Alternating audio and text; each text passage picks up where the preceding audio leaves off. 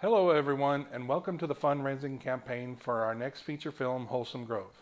My name is Eric Willis. I am the writer-director. I'm Doyle Haverfield, and I'm an actor and producer for this. And the film Wholesome Grove is about a terminally ill teenager named Andrea who is trying to save the woods in her hometown from the evil CEO, Peter Albright. Doyle, what attracted you to this film in the first place? I can tell you there were three major things when I read the script.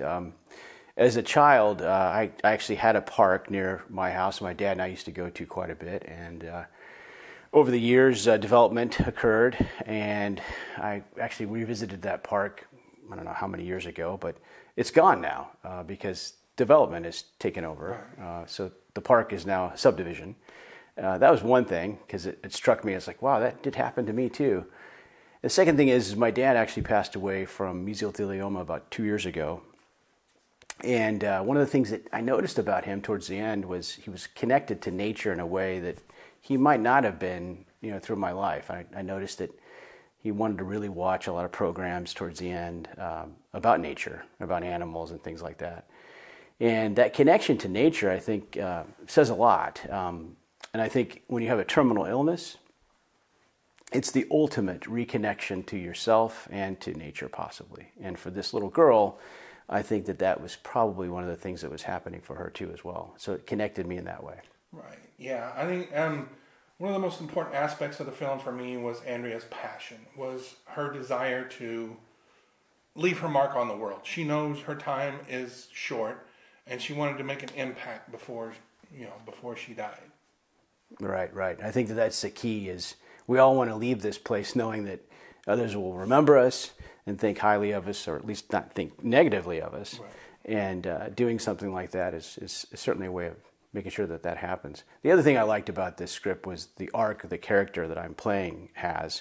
I've never had a character or a role that really gave me that opportunity. So I'm looking forward to this, and I think that if we can get the support that we're looking for, which is not a lot, right, we can make this thing happen, and it'll be a significant film for folks that are trying to reconnect. Right. Now, as Doyle said, we are looking for a modest amount for this film. All donations will go towards production costs for salaries, food, location costs, the whole 9 yards. And we have, as you will see, that goes along with the campaign, we have several tiers of benefits that will go with your donations. And Doyle has a few things to say about the clips. We've got one clip here I think we're going to show, which is basically our proof of concept for this film.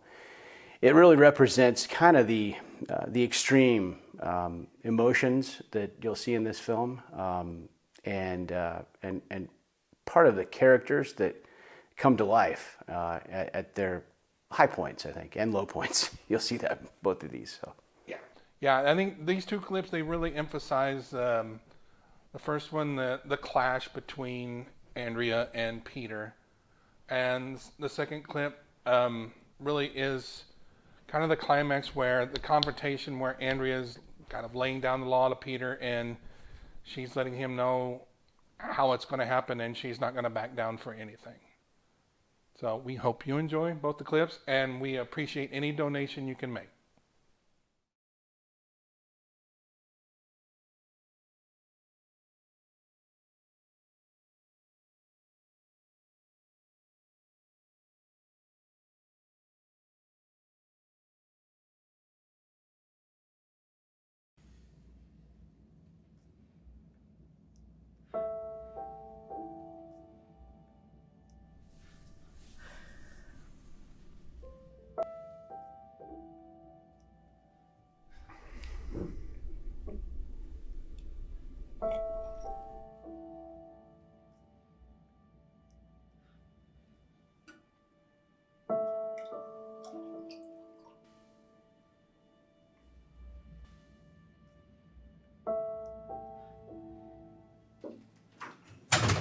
You not get up?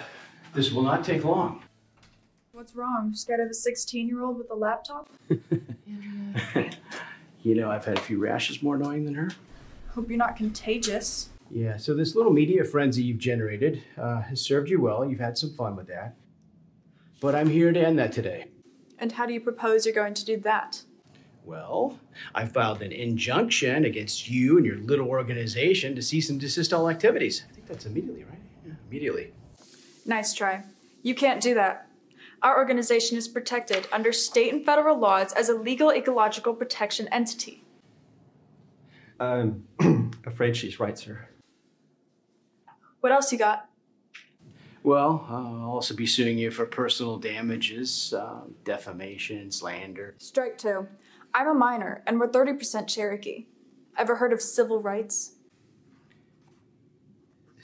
Seriously?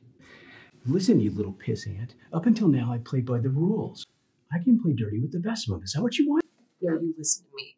Because if you don't get out of my daughter's face right now, I will remove yours. Permanently. Yeah. Okay, so I've also spoken with my investment group, and they're willing to go the distance on this deal. And exactly what does that entail? Whatever it takes. You know, I find it hard to believe that your investors are willing to drag this case along for months, even years. They are indeed. You'll find it all in these documents. I'm sorry, did you say years? Is that a problem? You're bluffing. I never bluff. Look, I'm going to need some days to go through these documents. Please take your time, as Mr. Albright alluded. We are in no hurry. Good. So then we'll schedule something for early next week. That will be perfect. You can reach me here and I'll set it up. Good. So we're done here. Yeah, I know we're done here.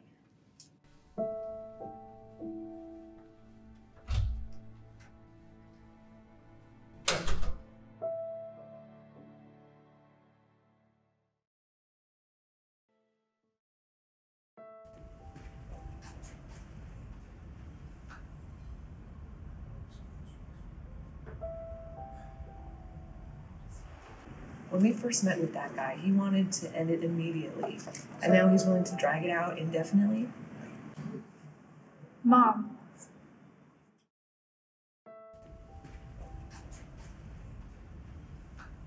He knows. Is that a problem?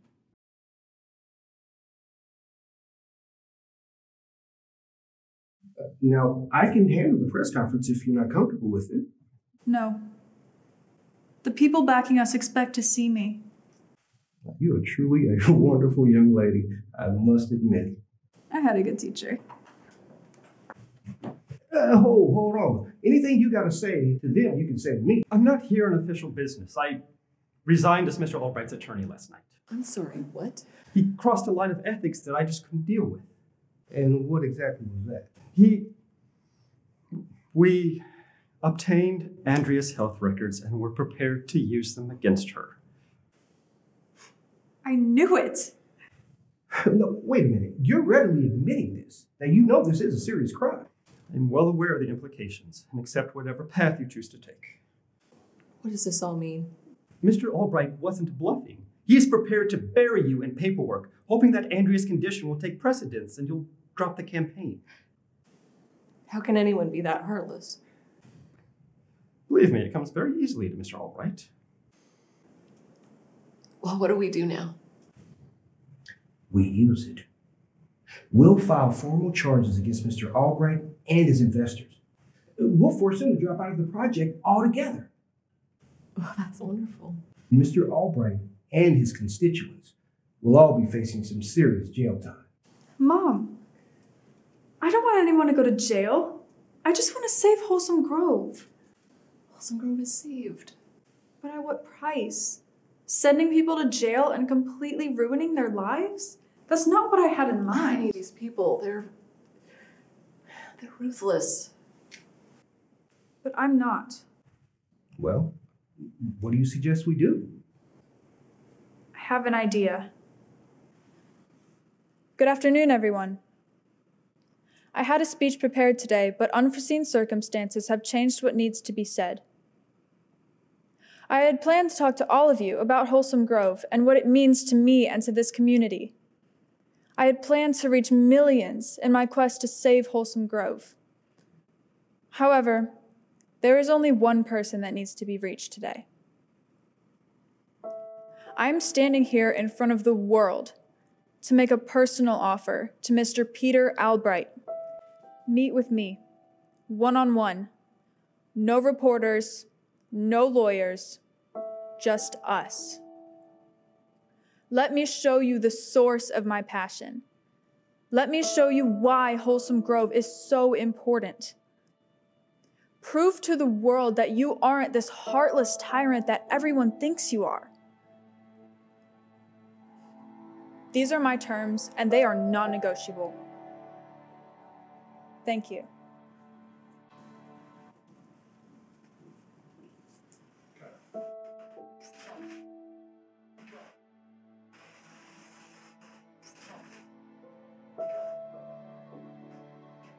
That was incredible.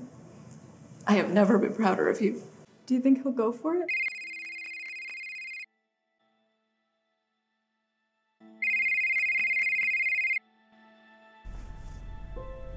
Something tells me he will. Hello, Mr. Albright?